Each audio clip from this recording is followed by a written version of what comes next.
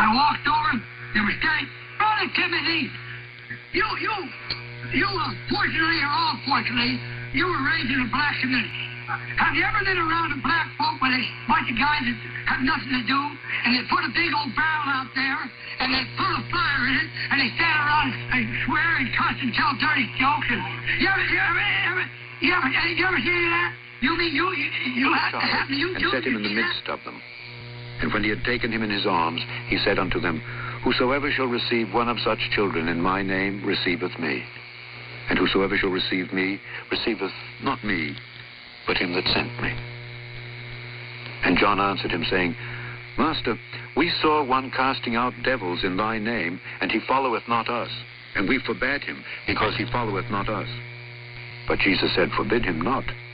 For there is no man which shall do a miracle in my name that can lightly speak evil of me.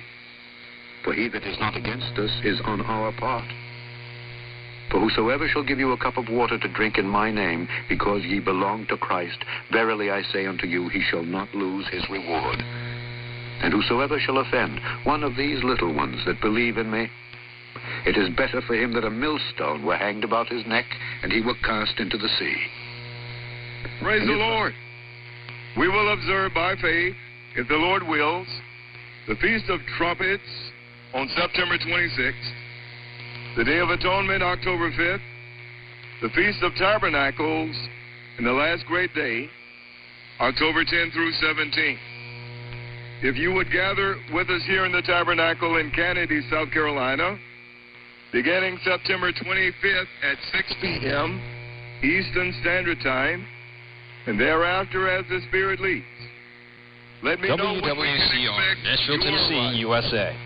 Gather with us however the Lord leads, in the patient waiting and the hopeful expectation of the coming of the Lord.